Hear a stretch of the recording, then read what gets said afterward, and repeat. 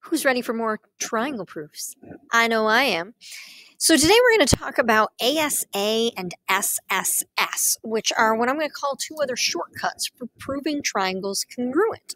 But what I want to show you is that if you have ASA, you only can get one triangle out of that. Now, the problem is we have this activity up here, which is really hard to do digitally, but I'm going to try anyway. It says on a piece of Krabby Patty paper, draw a line segment, label it AB. If you were in class, I would give you a piece of paper that's literally called patty paper because it goes in between hamburger patties when you freeze them. But I can't hand that to you. And it says create a 30-degree angle at A, a 50-degree angle at B, and then see if you have the same triangle as somebody else. So one way I could do that is I could say, all right, here's a line. I'm going to call that AB.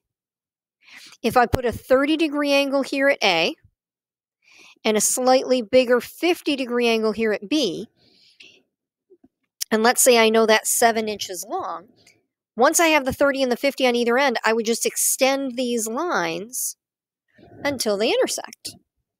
Okay, fine. But then if my neighbor just used a 4-inch line and a 30-degree angle and a 50-degree angle, they would still intersect, but it would be a smaller triangle.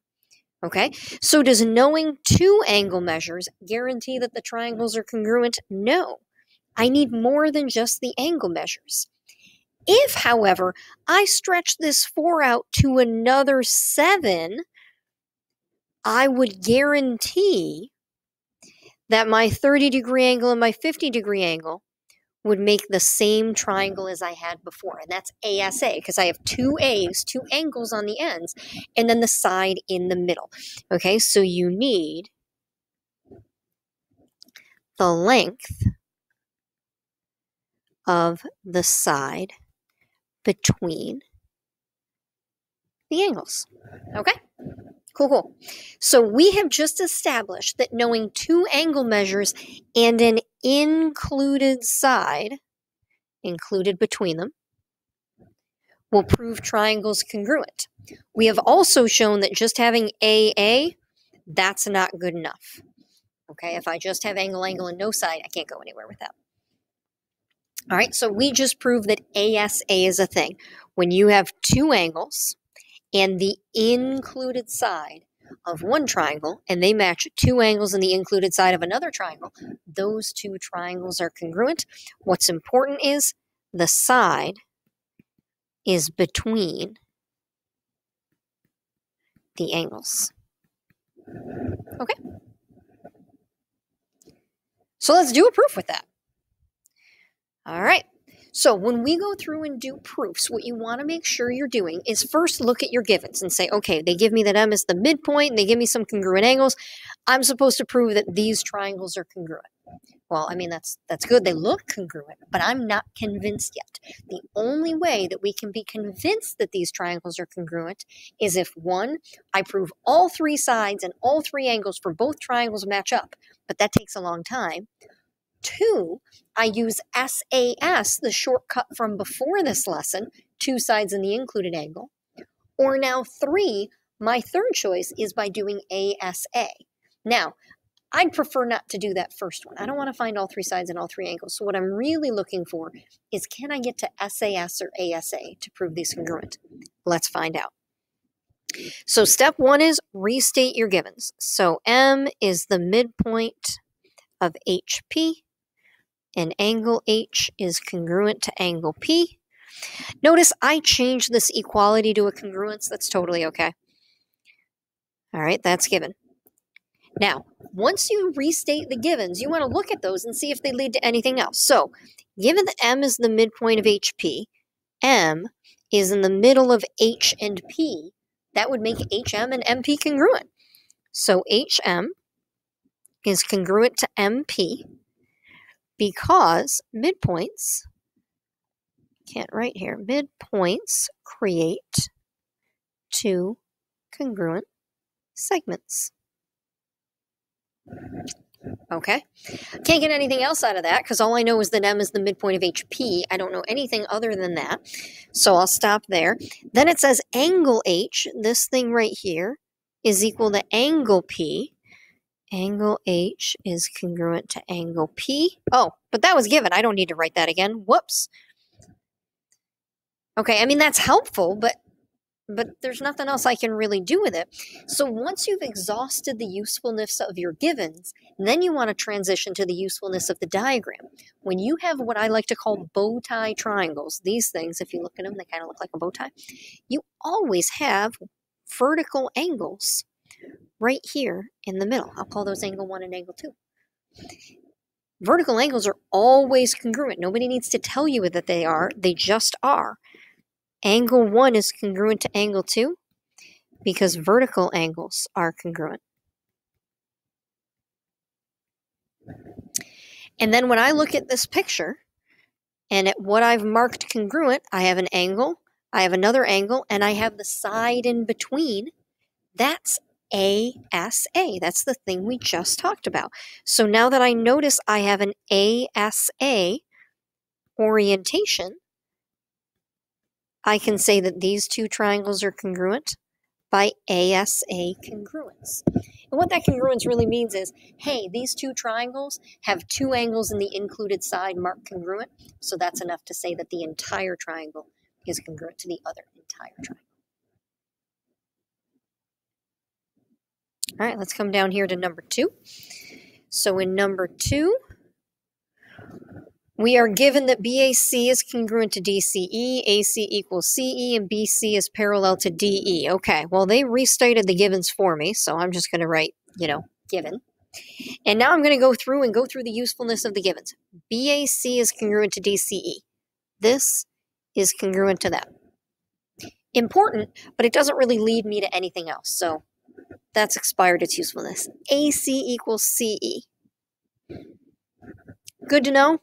Doesn't really lead me to more information. BC is parallel to DE. Okay.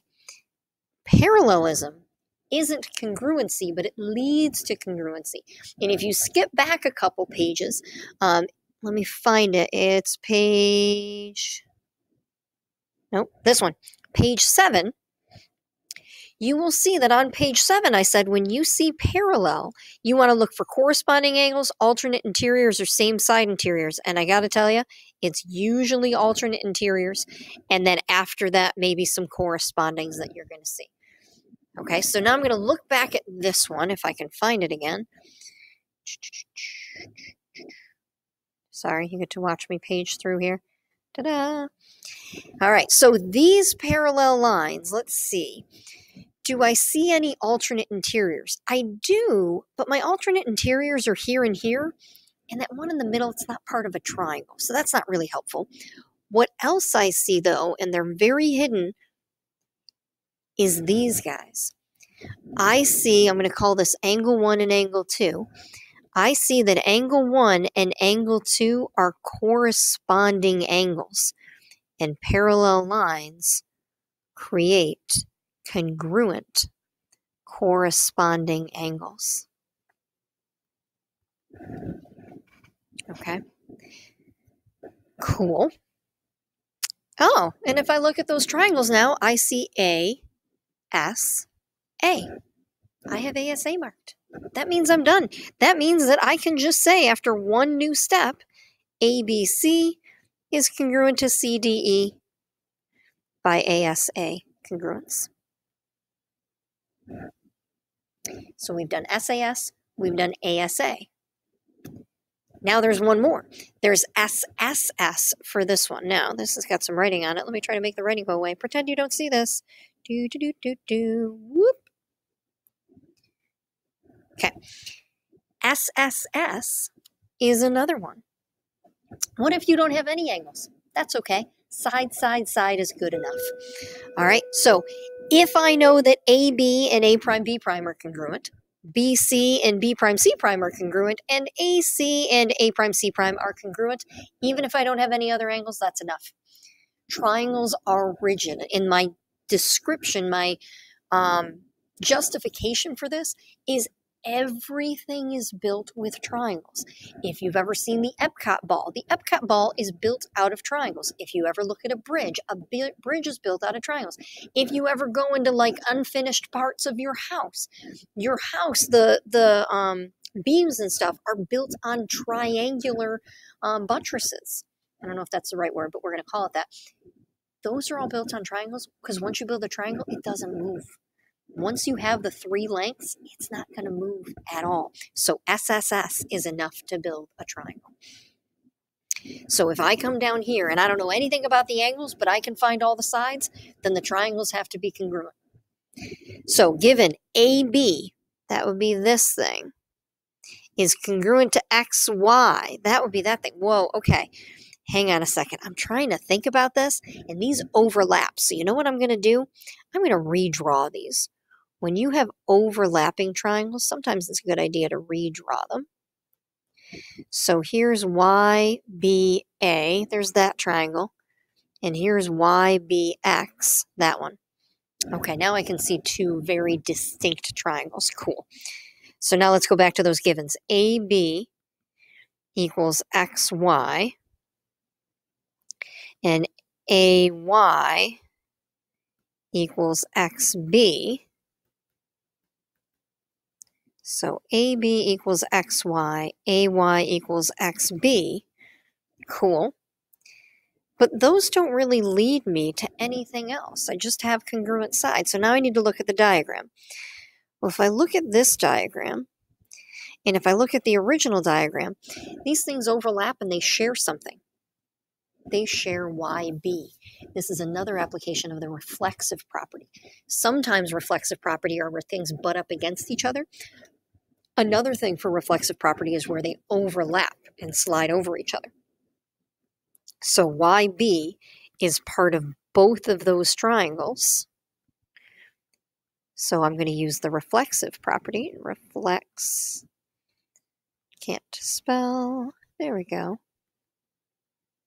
So YB equals YB, and look at that, all my sides are marked.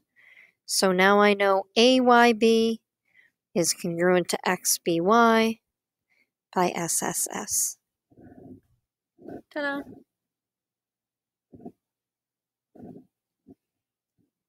Okay, one more here. So on number 4, it says we are given that BA equals ED. Okay, that's helpful, but doesn't lead to anything else. C is the midpoint of BE and AD. Okay, so C is the midpoint of everything, which means this is going to equal this, and that's going to equal that. Ooh, that's helpful. Prove some triangles congruent. Okay, I can do that. So I have my givens, and then we just said, based on the word midpoint, midpoints create congruent segments. I have 2 pairs of congruent segments formed by that midpoint. I know that BC and CE are congruent, and I know that AC and CD are congruent. And the reason for both of those is that midpoints create congruent segments. Whoa, my screen shrunk there. Midpoints create congruent segments. And look at that, all my sides are marked off. Fantastic. So I have SSS. I can prove these triangles congruent by SSS.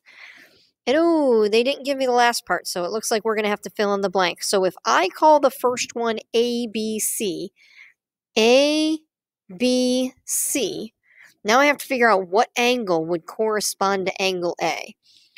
Well, this triangle on the left turned 180 degrees to make the triangle on the right. So if I turn that, A would end up at D.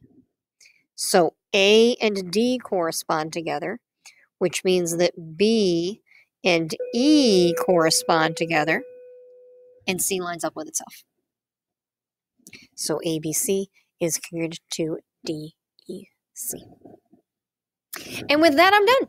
So there is your lesson on ASA and SSS, and hopefully these triangle proofs are starting to make a little bit of sense to you. With that, I'm going to sign off. Have a great day.